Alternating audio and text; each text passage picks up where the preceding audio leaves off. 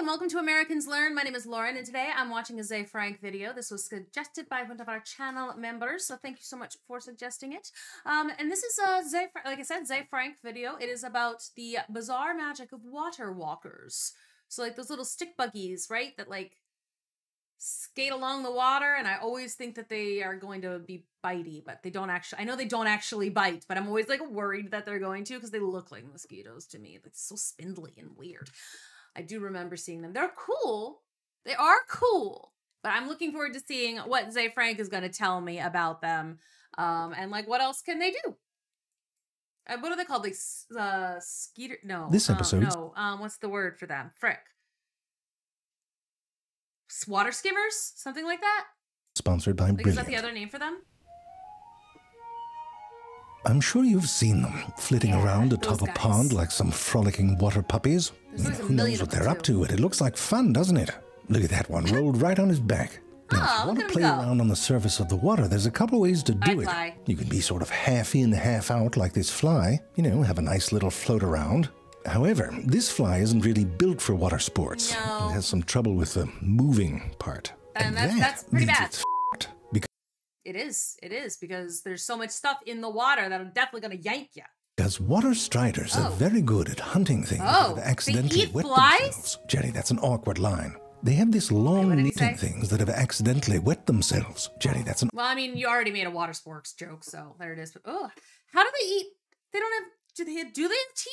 I thought they didn't. Okay. Awkward line. They have this long needle-like proboscis at the end of their face, and they can use it to poke right through the outside of a fly. Oop, didn't say it was easy. Once the proboscis is in there, it squirts out some digestive juices. Well, you know what? Isn't that how the fly kind of does it too? They like vomit out digestion and then they can eat it that way? Starts digesting the fly from the inside out. Oh my God, that's This particular gross. fly couldn't give a shit. Look at it. It's washing its hands. Get on with it. That proboscis has a little flexi straw inside of it, and they use that to suck out the insides. Gross! If you fall into some water and are struggling, water striders are like the opposite of a lifeguard. Striders. They're a death something. Okay, striders. I called them skimmers. Maybe doormen, because they let people in. Death doormen. And then soon enough, you got a whole bunch of them. It's like a buffet. God. Oh, that's horrible to look at. Oh my God, poor fly. Ugh. Ugh. But like a dirty buffet, because while you're eating, someone... I mean, all buffets are dirty. Buffets are nasty, might just hop on and start having sex with you. You need more than a sneeze guard on that buffet, I'll tell you what. Great. I mean, it all looked cute from far away, didn't it? Up close, things get freaky. Now, these insects can hunt and fight and have relations on top of the water without getting wet because of surface tension. Just a quick refresher, water molecules are into bondage. They get all handsy with their neighbors. It's like an orgy. You don't know whose bits you're pulling on or letting go of. It's fluid, get it? Gross. Now, under the surface, that grabbing is in all directions. But on the surface, one side is air. Those molecules, they're on the outside of the orgy. Their little heinies getting all chilly. They can only get grabby down into the sides. And this extra grabbing along the surface causes a layer of molecules to act almost like an elastic sheet. And you can sit right on top of it.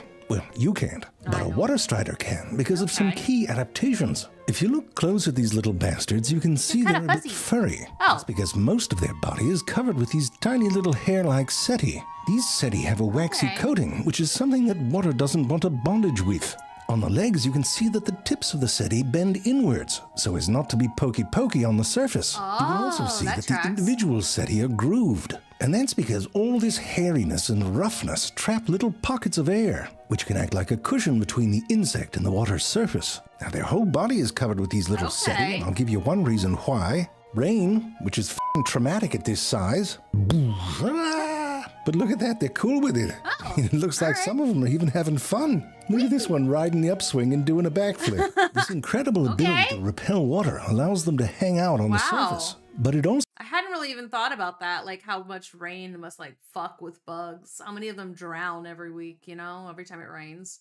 Except for these guys, apparently. Also means there's not all that much friction on that surface. Oh, that looks so weird. Stop trampoline with roller skates on. So if they... Oh, that looks so weird.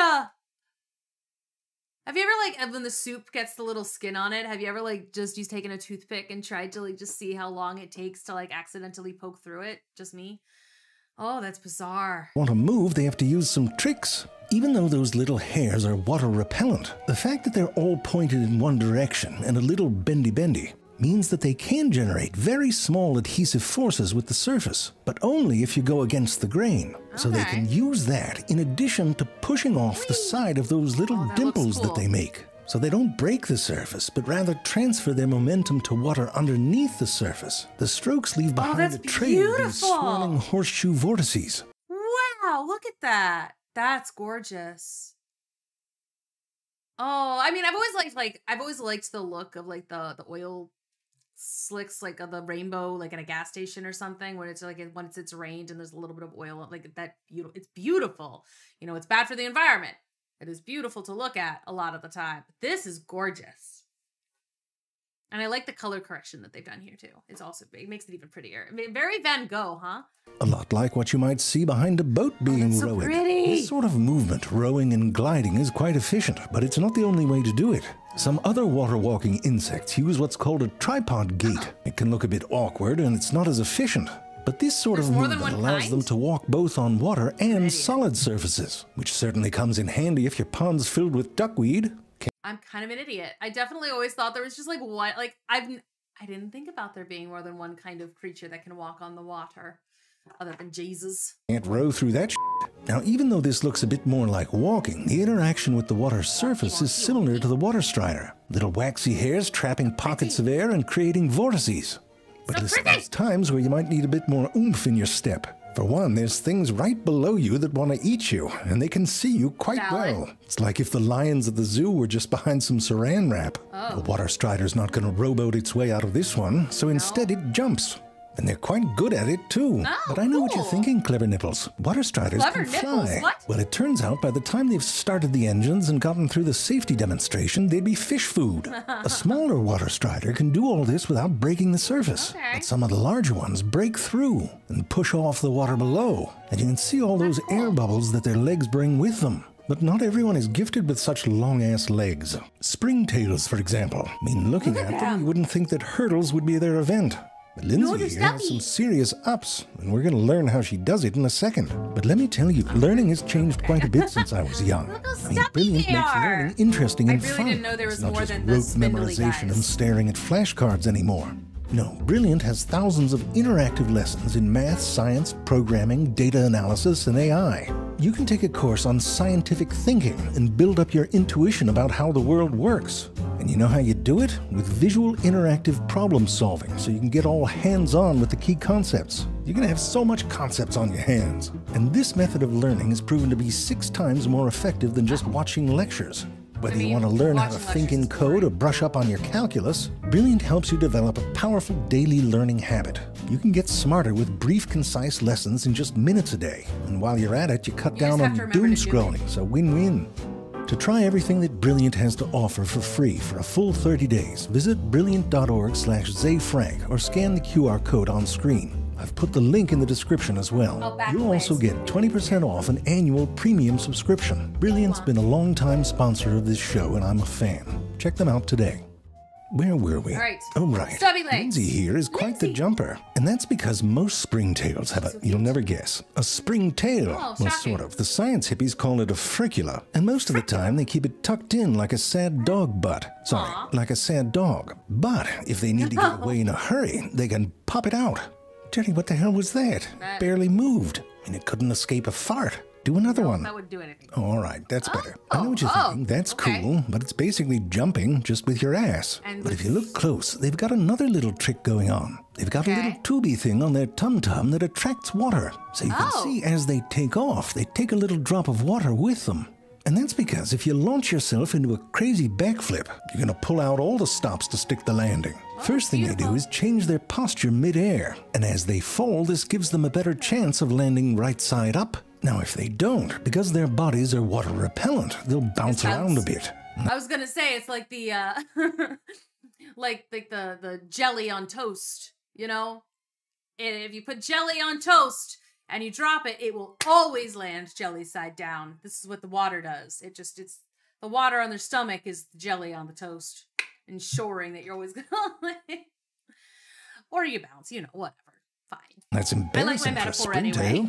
But if they get it just right, they can use that little drop of water they've been carrying to attach to the water's surface. It's sticking the landing, but with like real sticking. Now, Springtails aren't the only ones to realize the benefits of having some body parts that attract water. Look, Darnell here wants to show you his. Many of these water walkers have a pair of claws on the tips of their legs. They're smooth so they don't trap air, and water is attracted to them, and they can use them to pull up on the surface of the water. You might say big deal, but it allows them to do a bit of a magic trick. Here you can see Mesovelia try to scramble up the curve at the edge of the glass. Mesovelia. That doesn't work, but How then... did you come up with some of these names, dude? Watch this.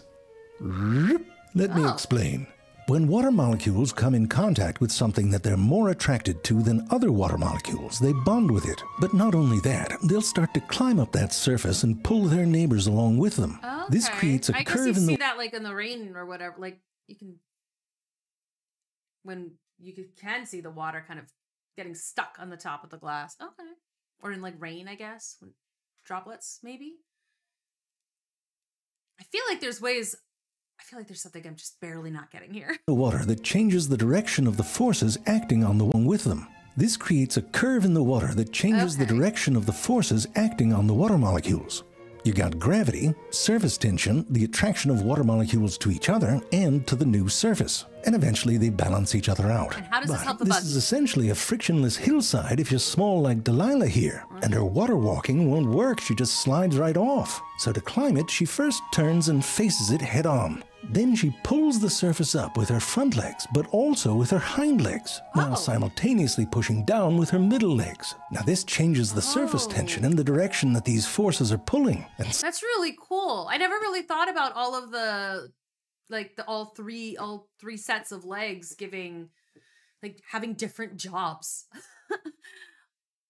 They all have a very unique purpose. That's so cool. That's why they have 6 legs. What? Suddenly many symbols appear, but the bottom line is that the changes to the shape of that curve create an imbalance of forces that pull Delilah up until they're balanced again. Now this is especially helpful if you're a little beetle larva like this one. Not water repellent, no fancy hooks, wouldn't even have to dress up to be a fish food pellet for Halloween. But watch, it creates a curve by arching its body. And that means it can get to an edge and climb out to safety. Now these forces that pull 2 curves together are the same ones that cause your Cheerios to clump. And it also works if both curves are pointed down into the water's surface.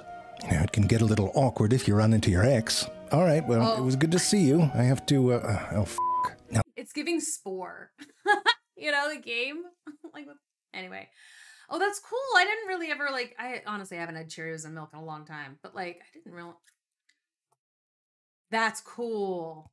Circles make it yoink together. That's awesome. Now the teeny microvelia like Deborah here, oh, that's not Deborah, it's Casey. Like Casey here, have another trick up there. Well, you'll see. If their little feet and legs get tired from all the scampering, they can just stop and go, ugh. And look at that, they take off like a little rocket. I know what you're thinking, fart power. No, what they're doing is releasing a small droplet of liquid out their butt. And this liquid acts like dish detergent would if you put a drop into some water with pepper suspended on the surface. Whoa! The molecules of these liquids will sit on the surface of the water and get in between water molecules. So then there's less water bondage on the surface and less surface tension. The water surrounding that droplet has higher surface tension, and because of that, it pulls on the area of lower surface tension. And this becomes a kind of wave that you can surf. And you can try this in a pool. Release something out your butt and see how fast everyone moves away. I mean, they will. Gross. Zinger. Ew. Okay. Oh, okay. Over.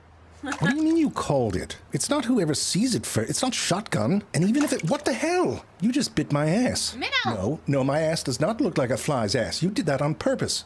You don't go around biting someone's ass because you have hurt feelings. Stop it. Even if you did call it, God damn it.